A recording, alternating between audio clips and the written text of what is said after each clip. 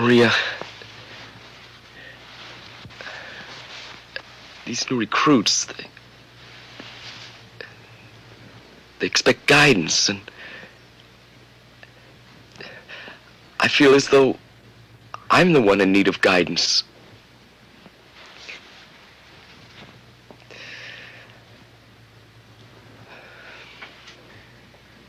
There was some mail for you this morning. Nothing from overseas. Something from Yang Chow. From John McCarthy.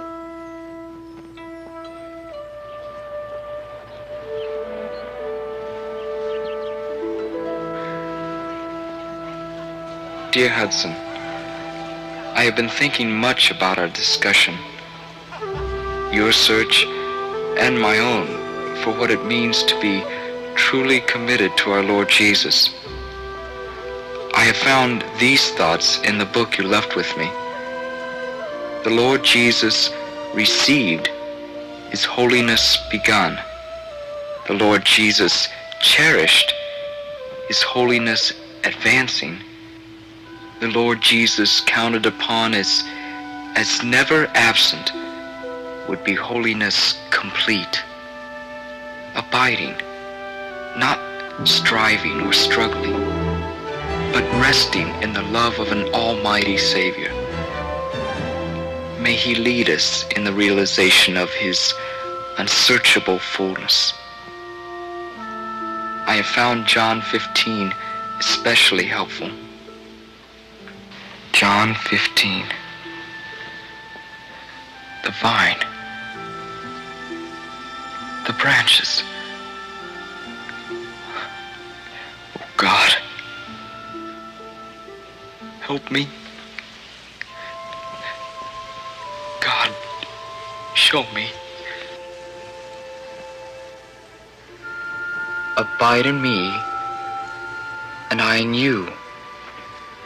He that abideth in me, and I in him,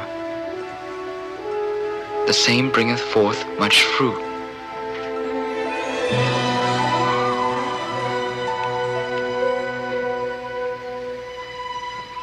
I don't strive for faith.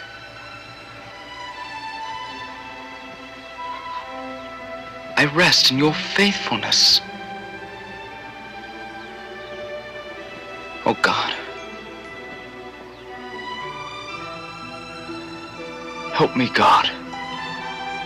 Now ye are clean through the word which I have spoken unto you.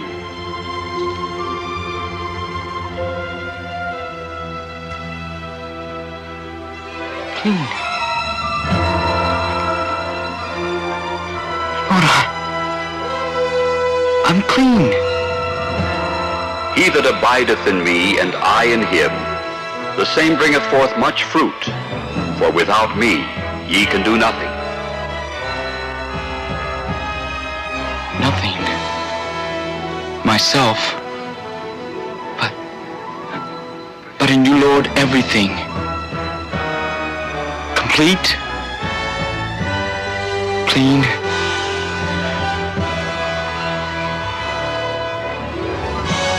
And ready to serve you. Not my righteousness, Lord. Yours.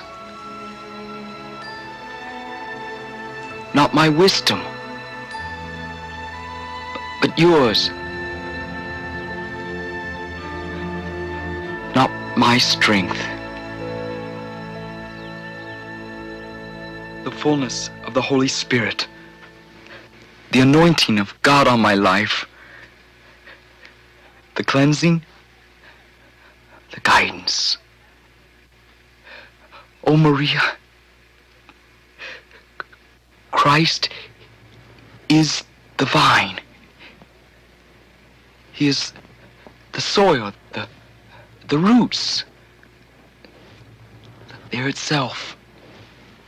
Is everything. And we are complete in Him. And so it was, on the mountaintop. Hudson Taylor found that for which he had so long searched. an assured identity with Jesus Christ as his authentic disciple. There would be struggles. The years ahead continued times of learning, discovering successfully how to reach into the heart of China, the China he so devotedly loved, and bring to her people the good news of salvation, the light of eternal hope, a ministry which continues to grow, reaching even today all across Asia as the Overseas Missionary Fellowship. The pioneer exploits of Hudson Taylor and the hundreds of others who became his fellow laborers in the China Inland Mission set a pattern for scores of other faith missions in other areas of the world.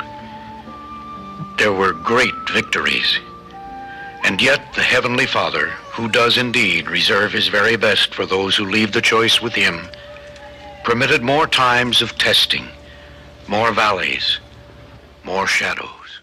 A common man he was, James Hudson Taylor, the man who dared to believe in the faithfulness of God, whatever the test, and who, because he so believed, because he acted upon that belief, became a trusted child through whom his Lord could pour out blessing to many others.